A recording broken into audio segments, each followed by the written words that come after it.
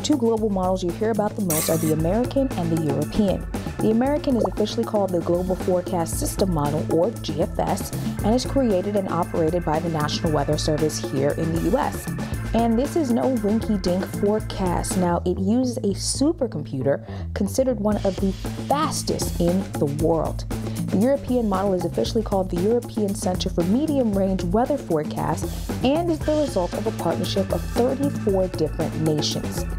Looking at last year's forecast, the European model did do better than the American, especially when we were 1 to 2 days out from a storm. Now that's according to the National Hurricane Center Forecast Verification Report.